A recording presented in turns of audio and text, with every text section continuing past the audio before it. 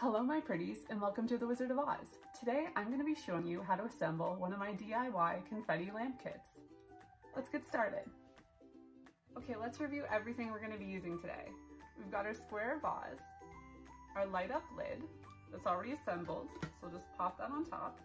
We have some water, a waterproof background. This is a scene from Alice in Wonderland. We also have some aluminum foil confetti and its floral shape. And then we've got our water pump. All right, let's start assembling.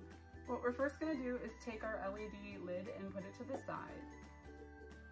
So our next step is securing the water pump to the vase. You'll just take the 3 suction cups and secure it to the back at the very bottom.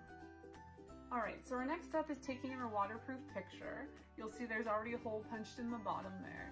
And what you're gonna do is line that up with the spout on the pump, like so, and just have your picture standing up. All right, our next step is adding our water to the vase.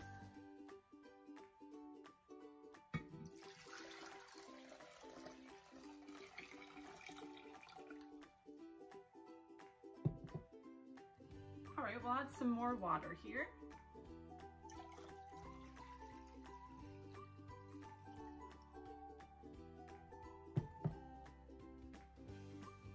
Now that our water pump is underwater, we can plug it in.